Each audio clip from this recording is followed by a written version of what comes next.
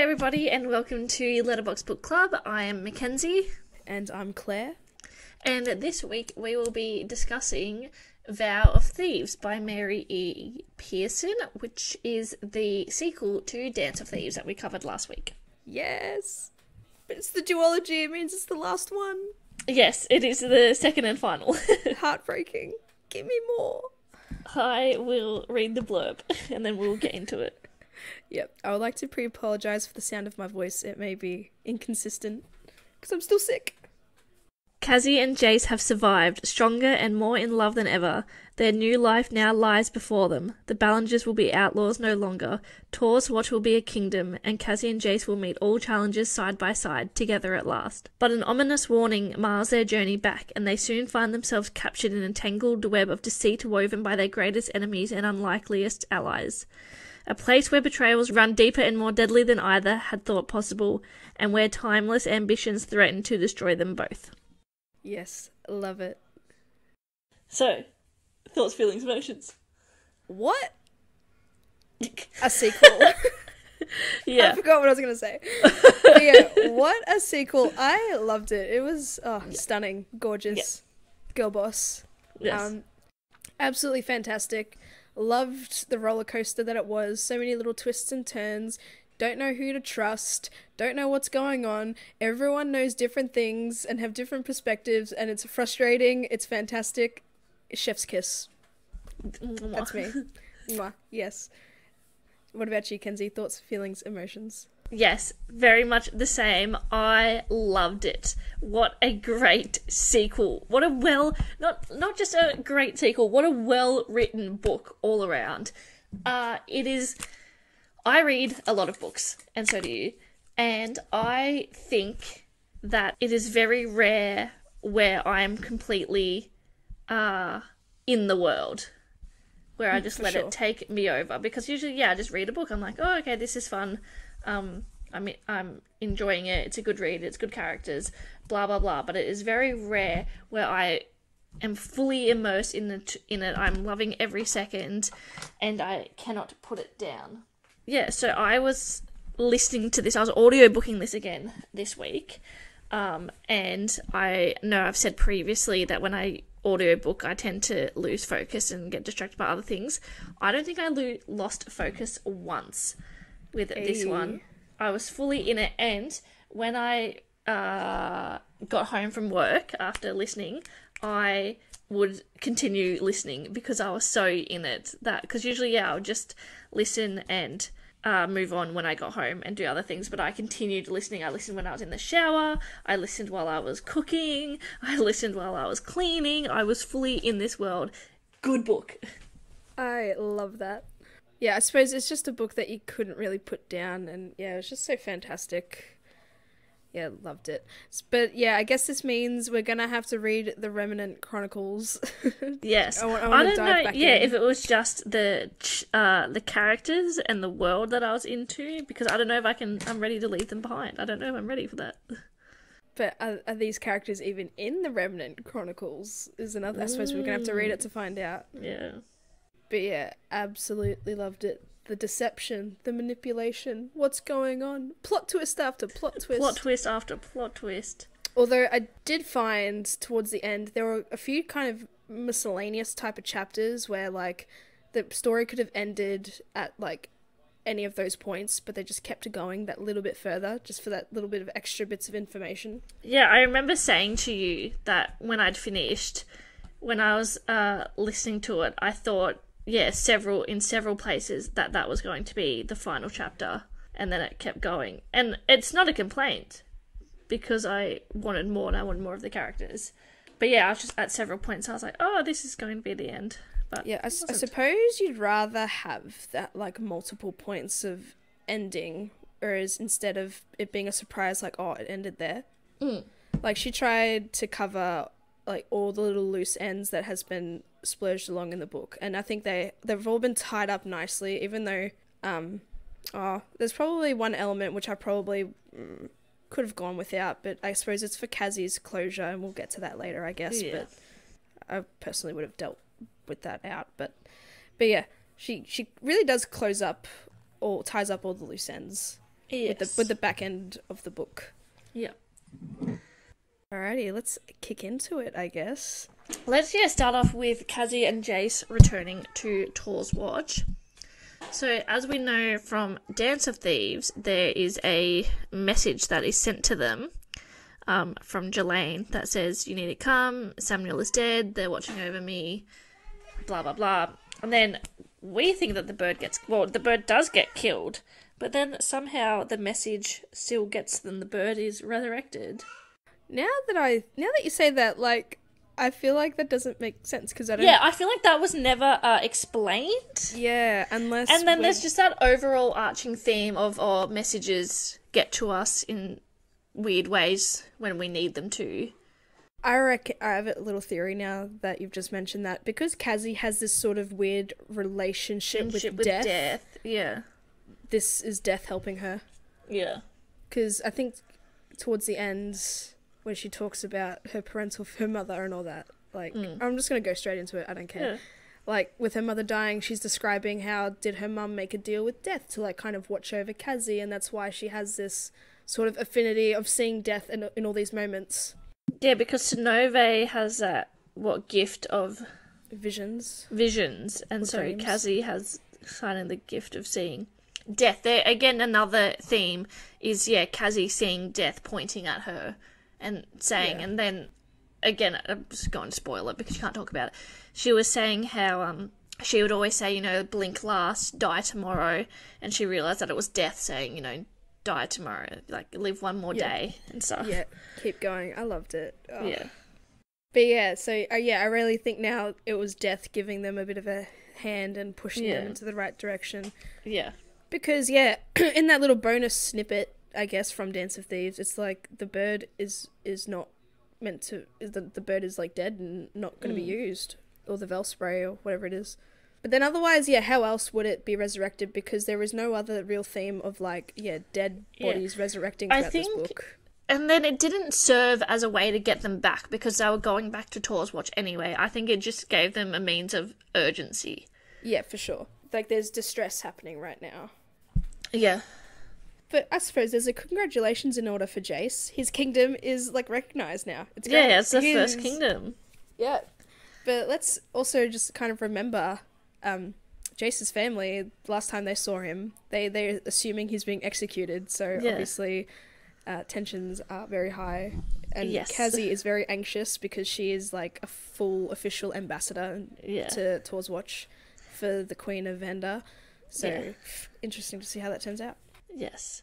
And then, because there was always Jase saying to Kazi, they'll have to listen, you're with me, they'll love you again, they've loved you once before, they'll love you again. Now, I'm just going to spoil so Jase and Kazi are married, and I had figured this out very early on, because I was thinking, if Kazi's going back, or like, the family will listen to you, they'll love you again. Okay, I was thinking, but there has to be more to it, because if you were just going back as his medieval girlfriend, that's not enough for the family to be like, oh, okay, if he loves you. And then, because they kept talking about, was it Ren's or Sonove's gift? Well, present to them. Sonove's. Yeah, of the feast cake and the ribbon, and they kept coming back to this moment, and I don't know exactly when, like at what point. I think, chapter 16, I'd sent the message saying, I think I've figured something out, and I'm waiting for it to be confirmed. Yeah. Because it wasn't confirmed outright, and then near the very end, when Jase is essentially saying, "Where is my wife?" Which he said the quote was, "She like Kazi's my wife." Yeah, it was a huge just declaration in itself. Yeah. Yeah, I knew that I did acknowledge a lot of references back to that gift, but I didn't think of it as like a wedding ceremonial thing. I was just like, this gift, I thought it was like a gag gift that they're just going to laugh over and it's just something they bring up, but no. No, when it was said that, it's part of a ceremony or something like that, or a tradition. And then, so I was kind of thinking then, and then when Kazi says to Lydia and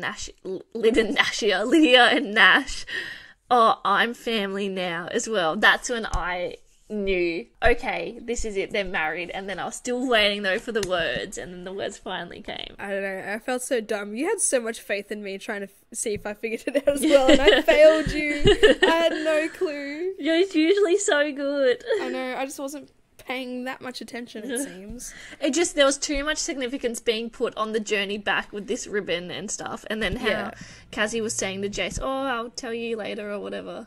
But yeah, I don't know, I think I was so caught up in the espionage and the, playing traitor aspect. Like, she's just gonna say whatever, because Lydia and Nash, the last time they saw her, like, she was taking their brother away. Like, I thought she was more trying to gain their trust type of thing. But of course we know, from Kazi's point of view, her best interest is to save them and all, but So let's just talk about, to add context, when they're coming back into Tor's watch, they are ambushed. Yes. And Jase is peppered with arrows. He has 5 arrows in him. He's shish kebabbed. And Kazi is blindfolded, or bags put over her head, but she recognises one voice of being Paxton. Anyway, and so then we're left in the dark for a very long time. We don't know if Jase is alive. Kazi has been captured. She's in a cell. She's being fed extra medicine and extra food. Yeah, someone is sneaking extra medicine, extra food to her. She thinks it's a healer who comes in, but the healer's just like, nah, fuck you. Yeah. And then, we won't get into the big reveal just yet. So, when they are captured on their way back in, did you and especially when they said that one of the voices was Paxton. Yeah. Oh, and there's also rubble everywhere, the town's kind of Tor's watch is kind of half destroyed. Because of the launches and all that stuff as well. Yeah, did you assume Paxton? Yes, of course I did. Because he was a sussy-wussy little bitch in the first book. Sussy-wussy little bitch. Yes. But yeah, it was a very kind of obvious build-up. I think that's kind of what I like about this duology as well. There was nice build-ups. It wasn't kind of out of nowhere. Yeah. Because Paxton was set up in the first book to be a bit of an arsehole, and he might undermine the family. He has a very good reason to. Yeah. But yeah, for him to be again involved in this sort of coup, take back revolution thing, yeah, it was pretty obvious. But then I kind of figured out early that he's probably, or that he was more just a lackey than actually in any sort of leadership position, because of the way he was described when Kazi first saw him, I guess when she was out and about. But yeah, knew it was him, or he had involvement, and I knew he was helping her. At that point, when so it is revealed that the king is the king of Islandia. Yeah, Montague. Yeah, Montague is the one who has been behind it all. It's the bumbly farmer king who everyone underestimated. Yeah, is not a bumbling farming guy. Anyway, so I also thought at that point when it's revealed that it's a king, that Paxton was probably, also because it's revealed that he was giving Kazi extra food and medicine, that he was probably just going along with it for his own survival at that point, trying to figure out a way to get out of it and help everyone. And then Kazi is then she's treated kind of pretty poorly at the start of her capture, but then the king realises, oh shit, I probably need you, I'm gonna shower you with good things. Kazi managed to kind of manipulate him into believing that what she had with Jase was absolutely fake and for her mission. Yeah. She really made it abundantly clear that she this was all for a mission that the Queen had for her, no feelings involved, blah blah blah. Yeah. And then he ate it up. Kazi and the audience are led to believe that Jase is dead because Paxton brings in a cut off hand with Jase's patre ring on it, because the last we saw of Jase is Kazi told his horse to run and he has 5 arrows sticking out of him. So, did you think Jase was dead? No. Yeah. Fuck no. Yeah. I'm just a big believer of no body, no death.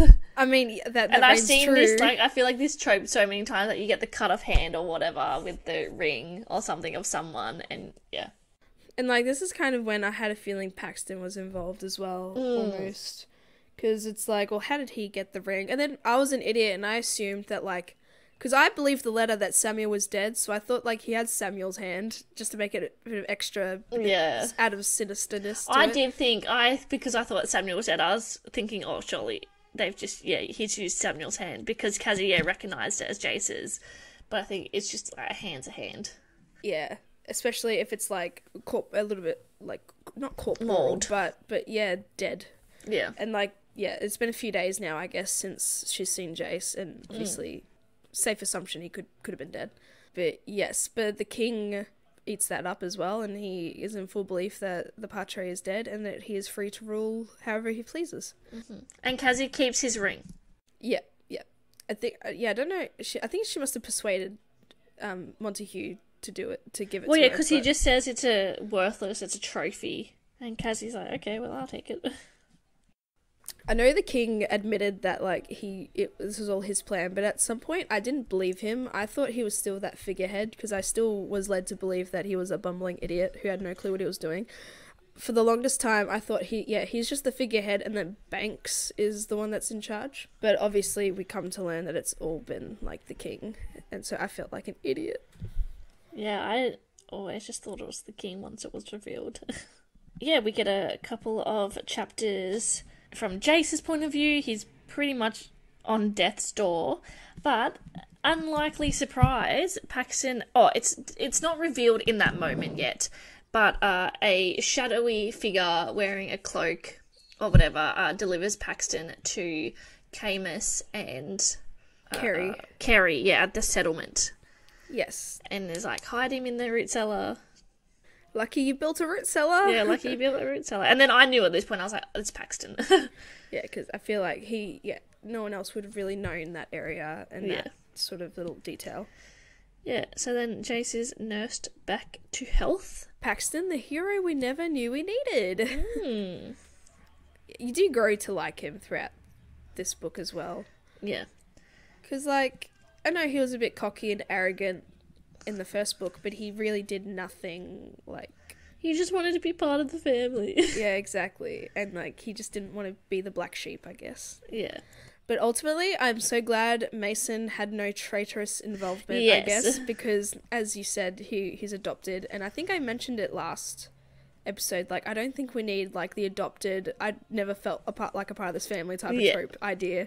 Yeah. Anyway, so kind of glad that never occurred.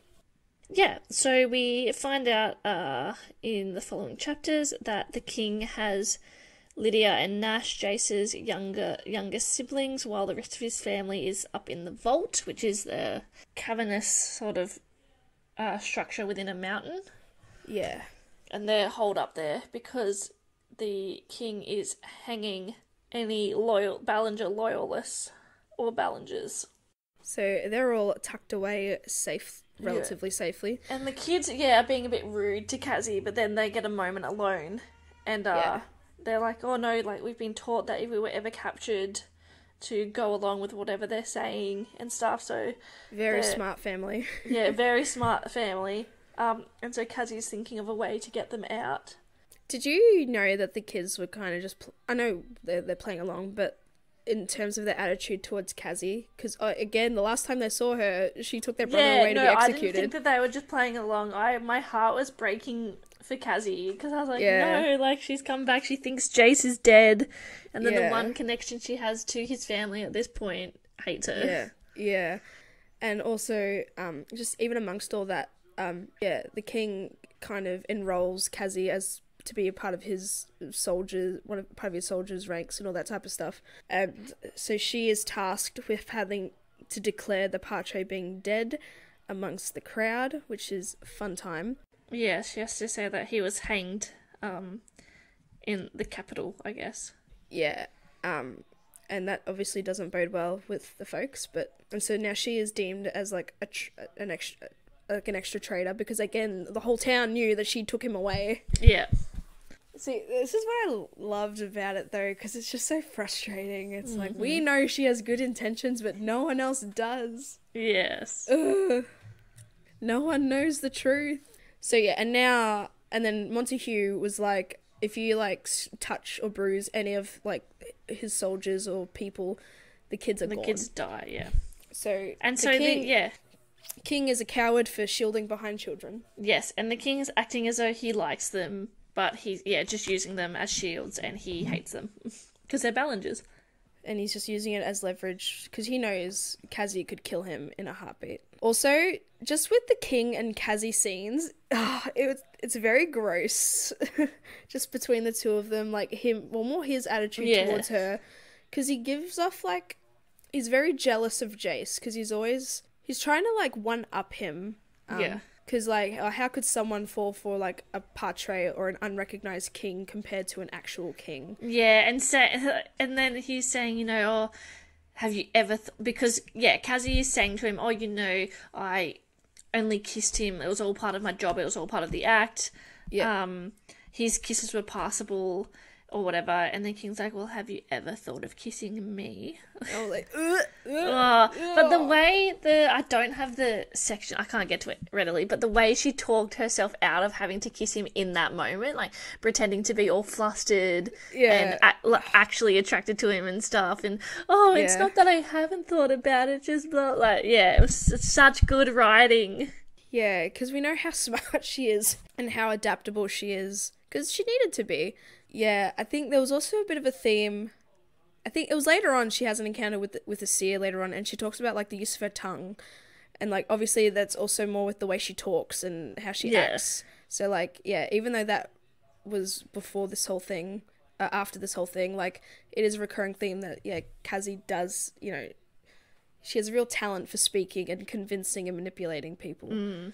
But he had very essay vibes. Like, there was so many moments I'm like, ew. I thought it was going to go down that path, and I was so worried. And for a moment, you forget that she's 17. Yes. This whole book, I forgot that she was 17. Yes. Like, this dude is mad against teenagers. And also, which makes it even more shocking that Kazi and Jase are married, but... Yeah, like, yes... To that Demi Lovato song. 17, 29. Well, Jase is 19. Yeah, I know, but, like, the king. I think the king is only, like, a couple of years old. Yeah, I think he'd be, like, 21 or 22 or something. Which is no excuse, but... I suppose this is considered, like, a young adult fantasy. So I think that's what we also forget. But a lot of the themes... There's no sauce. No. It's under the cheese. Which it shouldn't... It's under the sauce. Where's the cheese? It's under the sauce. I also do really respect that there was no, like, spice, I guess is the way to say it. Yeah. Although I do not want to ever read the Montague and Kazi makeout scene ever again. So anyway, Kazi comes up with a plan to get the kids out with Paxton's help, and it's all pretty much going to plan, and I guess the kids have... a maid, a handler, Elise. I was like Oles. In the book it's Elise, helped get them out. But then, because all the women are trying to get the king's attention and stuff, and they're all like, oh, like, you're the king, blah, blah, blah, we love you. There's this one chick that pissed me off. And so she's the one who ruins it all, because Elise thinks she can trust her and, like, goes to her to hide. Dina is the pick me, love me, choose me. And then Dina sells them out. So all hell breaks loose. The kids are safe. That's all that matters. But Kazi is being chased through the forest, and she's just trying to get to the second entrance exit to the vault where the Ballengers are, and she's injured and she's running, and good scene, good writing. But pause real quick. When she told the kids to stay in the crypt, and they were very scared because it was, like, Sylvie's crypt or whatever. And then she's like, oh, Sylvie's not here, like, in a calming way. And, like, they don't really understand that it's a law, I guess, to be broken. Like, Kazi was reassuring them, like, I'm gonna scream and cry out your names. Don't say anything. I thought they're gonna fuck it up. Yeah. I thought they're gonna, like, ultra betray her as well. Yeah, because I was thinking something has to go wrong. Yep. Oh, we should probably also mention real quick, like, Kazi was mainly hired, I guess, or persuaded to join Montague's crew, I guess, because she is tasked with finding the papers to the launches that Phineas had in his lab. So that's very important. But and the reason why she realised Paxton is an ally is because she had a little bit of a breakdown-ish in one of the warehouses or something. And then Paxton was there, and that's where he became a lot more open, and he's like, look, I do not want to do this. Yeah. Like, I want to help you, blah, blah, blah, blah. And so that's how they make up that plan, etc. Yes. I wanted to touch on, because it's relevant at the end, but it's not really relevant to the overall story. So the king has a vial of stardust, I guess, and that helps him create magic. I don't know, he can be stronger than normal or something, or faster.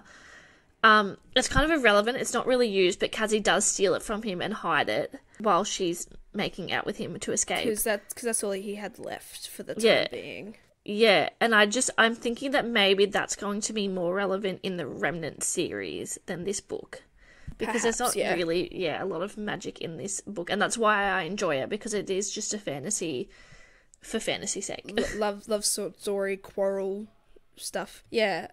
See, I thought, the Stardust magic was going to be a bit more important. I thought, once it was brought up, that it was going to be quite relevant to the story, but it really wasn't, which is fine.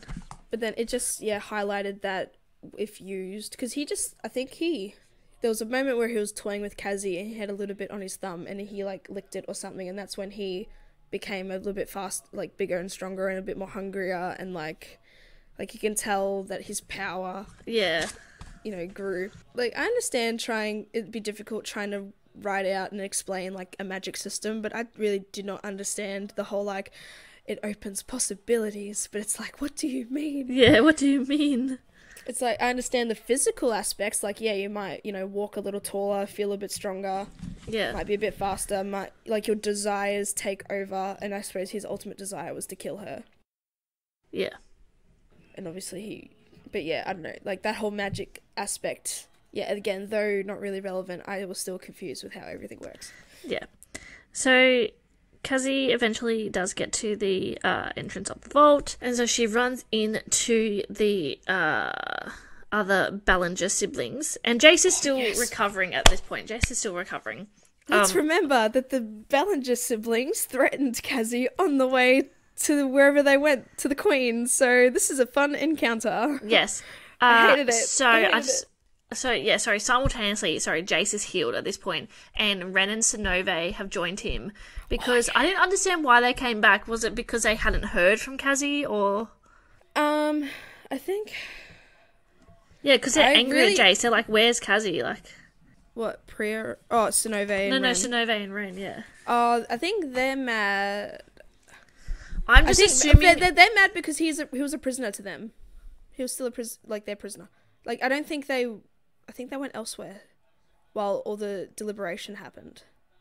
Yeah, but why would they come back to talk? I think that because it was about, they were asking, where's Kazi? So I think it might have been that maybe they, hadn't heard from her, and at that point they should have heard from her. Maybe. Anyway, so Jase and Sinove and Ren are reunited, and they let's talk about their little... I call them the Three Amigos. I just love it. So they're going back into Tor's Watch, because now, they've heard a little bit about what's going on, that the Ballengers are stuck in the vault, that Kazi is with the king. The whole place is overrun. Yeah, whole place is overrun. So they go into the town. They find out the whole story. They're in disguise. Yeah, they're in disguise as... Kabaki. Yeah, like a whole different, like, native. Yeah, and so Ren and Sinove are acting as his wives. It's so funny. It was so good. I think this is kind of around the same time. So they run into someone, I don't know, that Jase knows. And Jase's like, I need information, blah, blah, blah. We're going to stay at the stables. And then the guy comes back. This is afterwards. This is when they're going to get Kazi out. I'm lying. Okay. Anyway, so they're in the town, and then they go, because they hear the launches that are going after Kazi when she's running away from the king. Yeah. Now we're getting completely confused. Getting confused. Yeah, so she's running away from the king. Anyway, she's made it back to the entrance. The Ballenger siblings are there. You take over. Ballenger siblings, again, to reiterate, the last thing they saw of her was they were taking their brother to get executed, and they were threatening her. Mm-hmm. So they do not like this bitch. Yeah. Kazi is trying to explain that Jase is not dead because, of course, Priya managed to, or was there when Kazi had to announce that Jase was dead. Gunnar and Mason were also there, and so they're also very pissed off, which, from their perspective, it is to be fair. And so Kazzy's trying to explain to them what's going on. They're not having a bar of it. I know, because I just think, though, at that point, she's saying, you know, I love Jase. Yes. Lydia and Nash are safe. Yeah, she has this good information. She has good information. Like, I would even take her captive if I had to. Yeah. And question her and find out what's going on. I wouldn't just, Obviously, this next part pissed me the fuck off. They find like a snare from like the soldiers set up patrols and stuff, and so they pretty much like push her because she's still very injured. They push her in it, and like she's caught up in the snare, and then they just leave her. And then Kazi then yells out to them, well, mainly to Priya, as they're leaving, that Jase has a launcher, you know, in the greenhouse of the vault, because if she didn't love him, why would she know that information as well, type of thing. Mm-hmm. And so they seemingly ignore her, and ultimately off screen she is like recaptured again, and all that type of stuff. So yeah, fun times. I really hated that moment. Unforgivable. I do not care. They're in my bad books. Yes. And then this is where, so it's like Kazi is taken away, and then Jase and Sonove and Ren make it to... It's like they're just missing each other. Yeah. And then that's when Jase is essentially, where is my wife? Yeah, where is my wife? Yeah, and so Jase is pissed. I think I've seen this film before. Yeah, and I didn't like the ending. Yeah, so they're taken into the vault. Jace's mum is pregnant. Yeah, what the fuck? And it's explained as, your father's last gift to me. So if we think about it, it hasn't been like, it's been pretty much like probably less than 6 months. This whole thing occurring. Yes. From father's death to now, it's been less than probably 6 months. Well, I suppose less than 9 months. I think less than 9 months. Yeah. Well, I mean, because I understand that in terms of a full pregnancy, it's 9 months, but like I'm still thinking, because if she's just showing, or 10 months, whatever. If she's just showing, it'd probably around like less than 6 months, but whatever. Anyway, so that gives you a timeline, which is pretty cool. Like I really was not catching on to what. But then also it's saying, I think it was mentioned that when Kazi and Jase are coming back, she says, at this point we've been gone for 2 months or something. Yeah. So. But if you think about it, the journey time there at the end of the Dance of Thieves wasn't. Yeah, when I was pregnant, I didn't really start showing till like 5 months. I reckon from the point Kazi held Jase at knife point and like, you're coming with me to the Queen, I reckon between then and on their way back, I reckon it's been about 4 months. Yeah. And then it's probably been like a month since his dad died. She's probably like... Yeah, I'd say she's about 5-6 months pregnant, probably, yeah. Anyway, irrelevant. So irrelevant. Digress. Because, anyway, again, like, it's hard to get a gauge of it's just timeline. like one kid dies, she keeps replacing them. I know, like, it really did feel like that. Anyway, we find out at this point, apparently, that Jelaine is dead instead of Samuel. Samuel's alive. Yeah, he was just unconscious when Jelaine was... Yeah. So Jelaine is dead. Because someone was in the room with Jelaine as she was writing the distress note. I forget, who was it? It might have been Banks or someone. Maybe, or like one of just like the guards who were just like the initial takeover. Yeah. Because she was in the arena. Yeah, for sure. Because Gunnar was in charge, being the Patre, because obviously they thought the Patre was dead. Yeah. Gunnar was in charge. Jase initially pulled Jelaine from the arena because of her like indiscretions, which wasn't that big of an indiscretion compared to what other people have done, but okay. Yes. So Gunnar puts it back on, and then just about the time when all shit hits the fan, and she is subsequently allegedly killed. Yes. Allegedly. I didn't see a body. I was so convinced that she was dead. Like, I was waiting for a death, and then you're like, yeah, you didn't see a body, and then like towards the end of the book, we have her. I feel like an idiot. Anyway, so Kazi is captured. But the one qualm that I have with this book is I hate the idea of she was captured at the start, she escapes, she's captured again. Yeah, but it's frustrating, but it's annoying. I just like... I know I didn't like it when the siblings, like, gave her up again, but, like, I liked that, though. Yeah. Low-key. Yeah. So, at this point, the king is like, tell me things Yeah, because he's like, oh, you were naughty, but I could forgive you. Like, he's like, I could fix it. yeah. Well, this is where I was getting like, the essay vibes again when he's like, oh, a king could find it in himself to forgive you. Yeah, he's really, because he thinks she knows where these papers are and like all these shit, because that's all he cares about. Yeah. Because which the papers don't end up existing, do they? They do. Oh, they do. I forgot. But yeah, and so Kazi's doing her. Actually, no. For this particular moment, because she stole his last lot of Stardust. Oh yeah. He's after the Stardust. Like, where's the Stardust? And she's like, "Fucked if I know," but apparently she left it in the canyon when she was like hiding from them and stuff. But yeah, so he's like trying to interrogate her and all that, and she ends up getting a little bit tortured. Kenzie must love this because she loves the torture porn. I was into it. And so I hated the Ashty dogs or something. He was pretending to be Jase while she was in delirium. Yeah, that was very. But I knew that would come back when Jase finally saved her. Yes, I love that shit. Bit of trauma too. we love it. So yeah, she's delirious, and like they're giving her a little bit of medicine to kind of like keep her going because they are planning to hang her. Yes. Although Montague was like, I won't hang you if you tell me where the vial is, and obviously she's telling him all these places and sending them on a rat race, but you know they can't find it. Yeah. And so while this is happening, Jase and everyone in the vault are trying to figure out a plan to like infiltrate Tor's watch at an optimal time. Yeah. So this is in order when to also rescue Kazi. Jase and Ren and Snowve go back. And they're chilling or whatever, and then they see someone, and then the guy's like, oh, I'm sorry, Patre, I had to tell them that like the Aleski. He's like, oh, I had to tell them that Patre was here, and I was thinking Aleski has betrayed them. But no, he was bringing backup. I think they all went to the vault as well or something. Oh no, it was like they met at a warehouse, I think, and brought back up, and like I thought, man, I can't handle one more betrayal, my guy. But it's all good.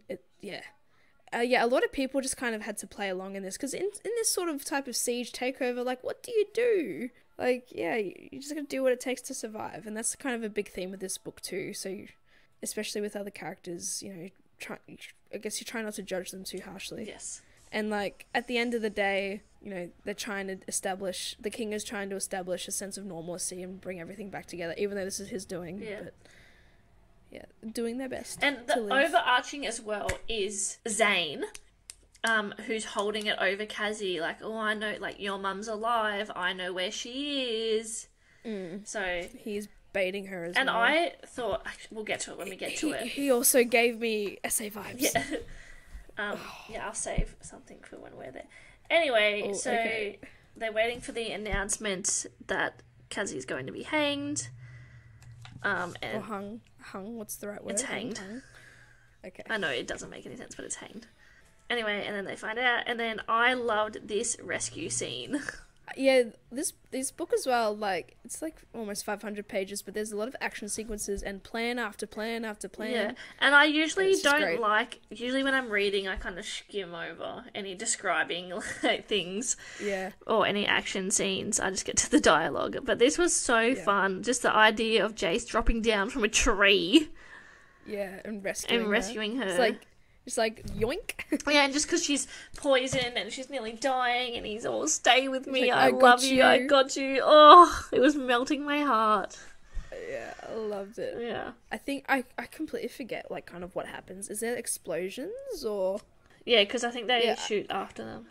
Yeah. And they get split up going back because Jase and Kazi get back and then they're waiting for, Mason and stuff. I think Jase brings his launcher and, like, someone... And I think Samuel maybe is firing it or something. Yeah. Because he wants to stay involved. Yeah, I think, some firing happens, but, like, it's enough distraction in order to, like, yoink Kazi out of there. And they do, and then, boy, is it an awkward visit back to the vault. Yes. An awkward time. Yes. But then I think Verlin, Yeah. embraces her or something. Yeah. After she wakes, but anyway, so she's out of it, and then she's sleeping, and then she wakes up, and Jase is like, "I'm here, it's me," but because he still kind of has his disguise on. Yeah, he she's doesn't like, believe her. "What the fuck is going on?" And she attacks him. It's very funny. I'm into that. But then she figures it out, and she's like, "Oh my god." I love that little type of miscommunication because she has no idea what the context is behind his disguise. So yeah, Kazi pretty much comes to, but of course they have an antidote at the ready for this type of dog poison. Yes. The healers in the vault are well stocked. When I imagined just the Ballengers in the vault, I just thought it was just the family. I didn't think it was like a handful of like. Well, they had what 120. Like the help. Yeah, the help. They took the help with them. Yeah. But I think it was just like the people in the town as well. Yeah, and very close friends as well. But yeah, I thought it was just going to be like the immediate Ballenger family. I'm like, oh, this is all right. They just hold up in the vault. But then, yeah, of course, there's like 120 people or whatever in there, and a lot of them severely injured, and a few have died. Yeah. Although I must say, this does give me the parallel feeling of Grayson's story. That's been like, which is why I was going to say that, which is why it then suddenly became relevant to me. Because in the first one, I was like, why are we getting told this? I don't care. You don't care about like these young kids like hiding were they in the vault? They were in the vault. Yeah, they were hiding away in the vault and protecting themselves from scavengers. But yeah, it's a huge parallel to that, and it's low-key history repeating in a way itself. Yeah. So I found that parallel quite cool. Yeah. And just the whole theme of like Jase and Kazi, their conversations together, it's like, we'll write our history together, and it's like, yeah, we'll have 1,000 more years. But yeah, alright, so Kazi's in the vault. It's awkward as fuck. She's a bit better now. Yeah. We love a family dinner, right? Yeah. Awkward family dinner. Everyone came around in the end. I know, but I forget the sequence of events, but Jase does get pissed off at Priya, Gunnar, and Mason for their behaviour, for what happened with Kazi. Because how are they to know? It's that thing, like the perspective, like no one knows what's going on. Everyone is missing a few chapters. Yeah. It's what happened to the original plot of the story? Exactly. But yeah, so, and then they also give Kazi a piss weak kind of apology. Yeah. Because this is she's family now. Yeah, Jase did reveal to them, of course, that they're married and all that. And also, Kazi's a little bit mad because they wanted to reveal it together, and he also revealed the fact that she was a thief and nicknamed 10, which obviously everyone's like about, but they're over it. Verulin's just glad she's claimed another daughter, I guess. I mean, she claimed 2 children in a span of a short period of time. So yeah, there's just like, and then now it's just like the build up of like a retake of the city. Yeah, because they're and, going in, and I loved, them all, like, the town, well, their loyalists supporting them. Yeah, everyone's together. So let's just jump to it, because a lot is filler until the takeover. So then, they go and they take back the town, they're blowing up Tor's watch. Stealing launches and blowing up the fucking warehouse. Doing lots of things. Underground. And so then, it comes to a standoff with, like, Banks and the King. So then they're standoff, whatever, and then the King or Banks or whoever brings a woman out. I thought it was Kazi's mum at first. Yeah, me too. I thought, what the fuck is going on here? Yeah, I was like, here we fucking go. But turns out it was Jelaine. Yes, I was like, because it was described she fell from like an office tower of the arena. So I thought that would have been pretty fucking high. Yeah.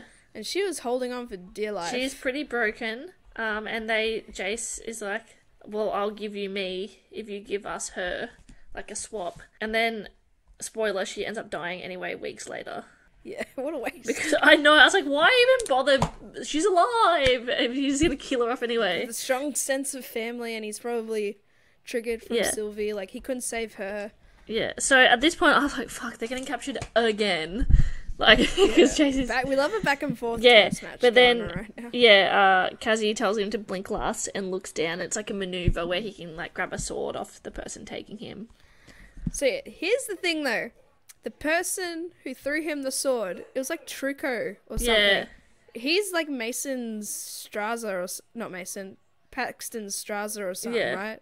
Or his best buddy. Yeah. why did it have to be him? Because it felt so out of pocket. Yeah, I feel, and because Jace like accepts Paxton at this point and like calls him like yes cousin, blah blah blah, and it's like why Maybe couldn't that was a code word. yeah why couldn't Paxton have been the one to throw him? Like that would have been a good redemption arc. I feel like True Code does not know what's going on. But it is revealed at the end, kind of like he works for himself. No, like no one tells him what to do. Blah blah blah blah blah. But like, you've had no impact on this entire story. Yeah. Yeah. So why are you being a hero that we never knew we needed? Yeah. Yeah, I don't get it. Yeah, but because it was also described as Kazi kind of watching, like because it's a bit of a standoff, of course. Kazi is like looking at everybody, and she sees the way Truco, I guess, is holding his swords or whatever, and like. I suppose that was a weird inclination that he's going to do something. Yeah.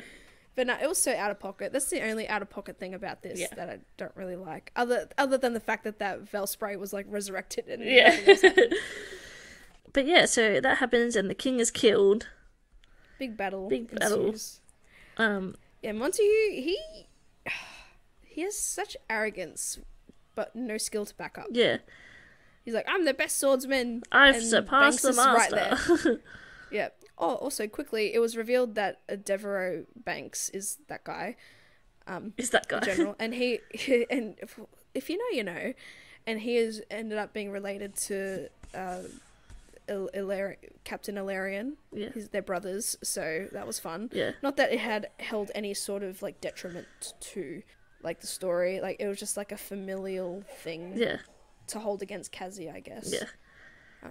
And obviously Zane is a part of the standoff. He's a fucking little weasel, but we'll get to him. Yeah.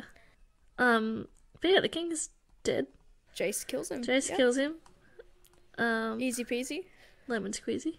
The way he killed him was pretty cool because they were like, I like this type of fight scene where like two people are scuffling for a knife or a gun, and then you hear a shot, and you just don't know who it is. Yeah. But obviously, reading in Jace's chapter, you know, we see him like maneuvering his body a certain way, and that's how he stabs Montague in the chest, which is fun. And he's like, his last words were, "I was a great blank." Yeah. So like a great terror. Great loser. Word. Yeah. A great bully. Yeah. So yeah, that's fun. And then Kazi and Sonove and Ren and all that, and Priya and Co, they're all killing like the other guards that had stupid names, like what, Black Teeth, no neck, broken nose, whatever. Yeah, those people, like they're all gone. I don't know, I really loved like Ren and Sonove in this. They're just loyal friends. Yeah. And they love Kazi, like they're sisters, and it's just so good. Yeah. I forget the chick's name, but like she made the throwing knives, and like I just love their complimenting of the knives. Like they just gushed about it all the time. Yeah.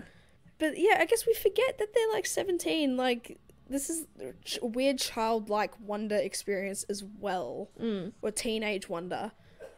And yeah, I keep forgetting that they're so young. It's very. Tor's watch got a mighty fucking crater. Yes. A lot of things were destroyed. The house, I think the family house is actually still quite alright. Yeah, like I think the Dark windows. Cottage was left, but...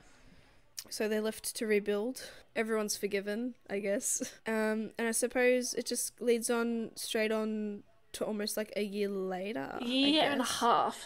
Did they okay, because I know they all meet the Queen and all that type of stuff at the end. Yeah. Is that the year and a half That's later? a year and a half later, yeah. Okay, I want to quickly bring something up. So, Yes. The year and a half later, Jace is talking to a guy, negotiating a business deal. Yes. There is the exact same scene in the first book, except this time they have his little brother, Lucas. But first, it's not described as little brother, it's just described as an infant. As Lucas. Oh, yeah. Yeah, Lucas the infant. Yeah. Did you think what I thought? Yes, I thought that was a kid. Yeah. I'm like, they work fast. I was like, oh my god. But lucky, it was revealed his brother. Yeah. The brother is learning that this infant child is attending his first ever business deal. Yeah. But it's so funny. Like, I loved the little throwback as well, because it's like almost the exact same sniding. It's the exact same sniding character with the sniding type of sentences. Yeah. It's like, oh, your father would have, cut me a good deal. Yeah, something like that. And like, I was just smiling because it's like, Jace has played this game before. Yeah. So that was a fun little throwback. Tor's Watch predominantly rebuilt for the most part. They're receiving a bunch of settlers from Venda, I believe, as part of like a good grace, and because obviously they are now recognized as part of the kingdom's alliance and all that type of stuff, and he is the, I guess, king, well, Patre still, of Tor's Watch. And so they meet Queen and her husband, the king, and all that type of stuff. Except there were these other characters in these moments which I had like no idea who the fuck they were. I think there's like a Birdie or something. Yeah, I'm like, who the fuck she was like mentioned offhand in the first one. She trained Kazi. Okay, so she makes an appearance, so that's fun. And then this other guy who was like an assassin. Yeah. Cam something. I'm assuming that maybe they might be like in the Remnant series. I feel like, yes, it gives me very much, like, because they all know who they are. Yeah. They seem quite important, and like he's a great assassin or something like that. Yeah. So. And then he has kids apparently, so like, which I didn't care about. I got confused because I thought this was the king and queen. I'm like, since when were their names changed? Yeah. I'm like, what is going on? And then the king and the queen are there. It's fun. They have their toddler. Yeah, which is cute. And obviously the family is very nervous because they've never met like the royals before.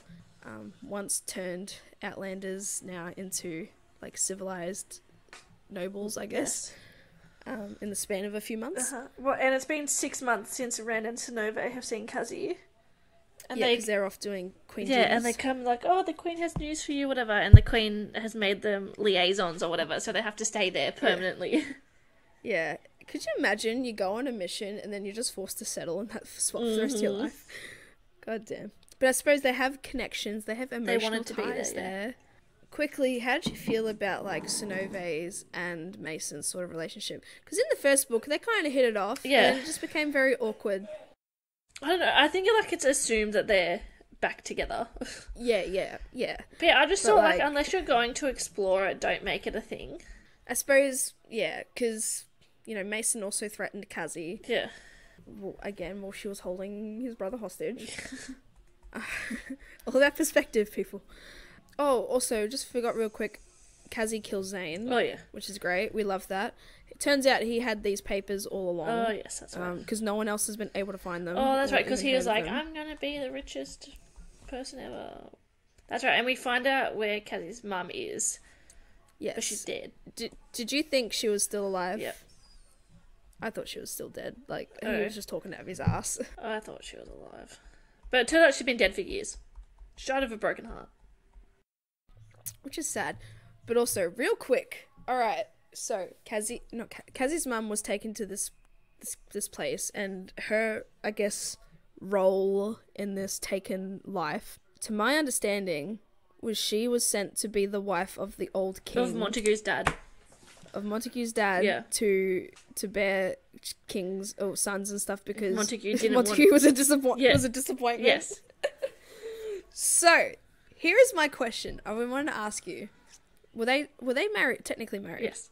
Then, so they were husband and wife. Yes. So Montague is technically Kazi's half brother or stepbrother. Does she not now have a claim to the kingdom of Islandia? Whatever. Probably not. What? No. Yeah, because they get like correspondence or something, don't they? Because no one's claimed. Yeah. Because no one's they're struggling to find a leader or an heir or whatever. I'm like, Kazi is right there. Come on. Because I think it's its own like entity, and because that was the issue, because like they didn't draw up proper like land divisions. Yeah. See, that's what I was wanting to bring up to you. It's like, because they're technically half siblings. Yeah. Step siblings. Yeah. Step siblings, sorry. And, like, does she not have a claim? The ultimate power couple. They can own everything. You know what I mean? Yeah. I'm sure I'm not the only one that's thought that. And then, the book kind of ends. Kazi, like, puts, like, a crown on her mum's grave or whatever, and she sees, like, her mum in death.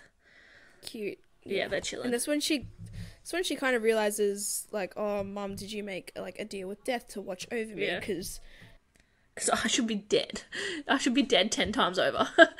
Yeah, exactly. Like, every moment. Yeah, and then, everything is wrapped up nicely. It is wrapped up very nicely, but then we get this sort of, like, epilogue.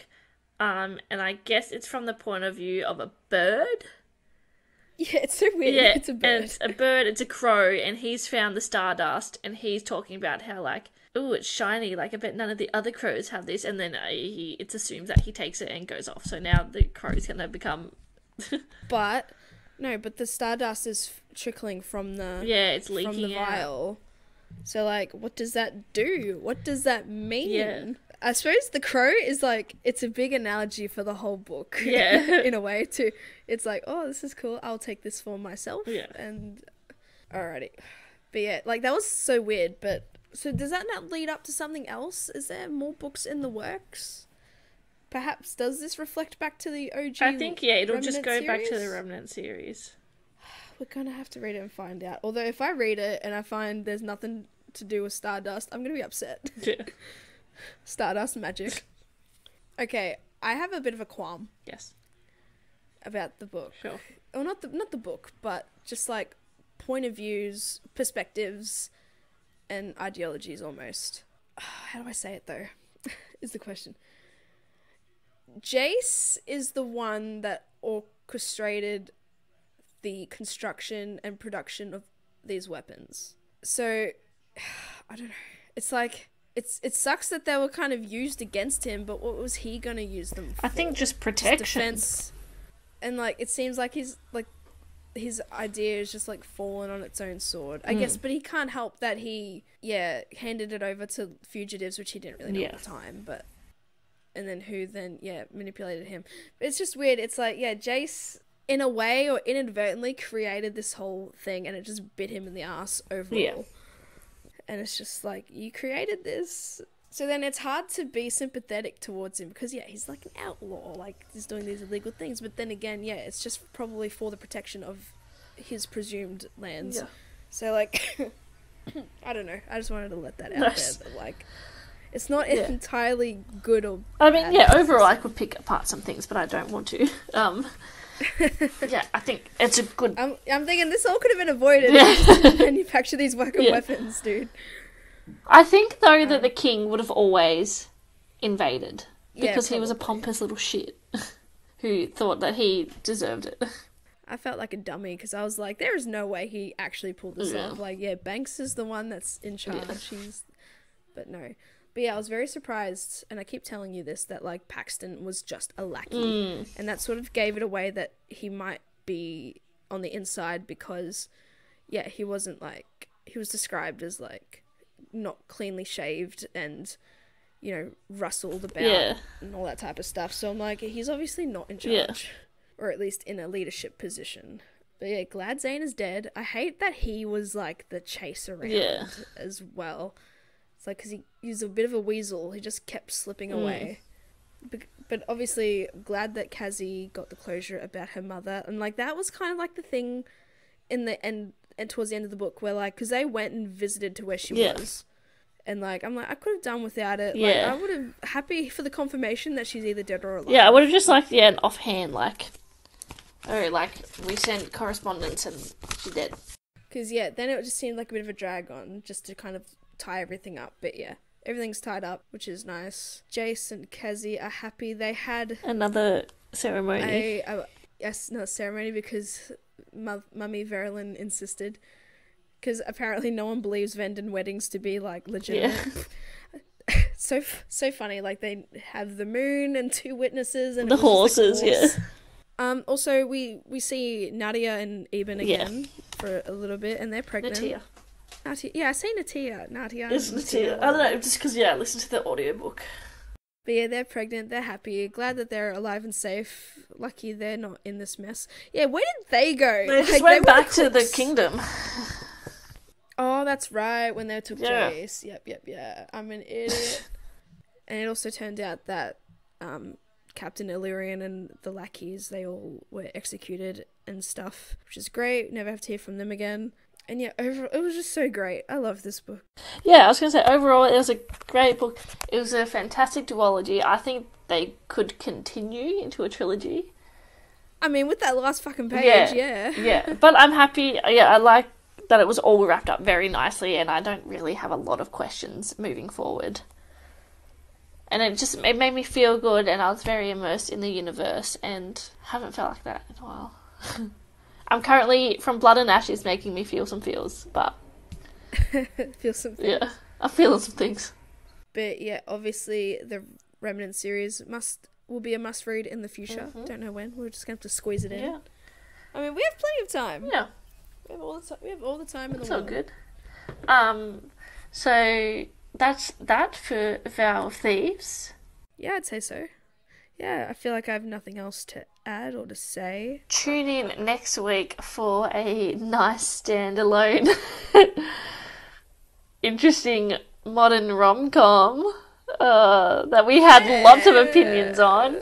That'll be a good one. It was so much fun. I really enjoyed it. Anyway, we hope you enjoyed this one. As always, thanks for listening. Find us at letterboxbookclub. If you find us one place, you'll find us all the places. Yeah, thanks for listening. Bye.